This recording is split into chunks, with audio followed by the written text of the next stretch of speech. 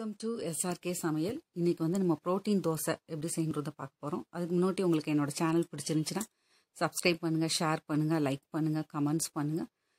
இது வந்து ரொம்ப ரொம்ப ஈஸி இந்த தோசை பண்ணுறது. நம்ம வந்து பாசிப்பயிறு வந்து சின்ன உலக்குக்கு ஒரு உலக்கு, அதே உலக்குக்கு உளுந்தம்பருப்பு உலக்கு, அதே உலக்குக்கு உலக்கு கடலைப்பருப்பு, இது மூணையும் நான் 3 மணி நேரம் ஊற வச்சுருக்கேன்.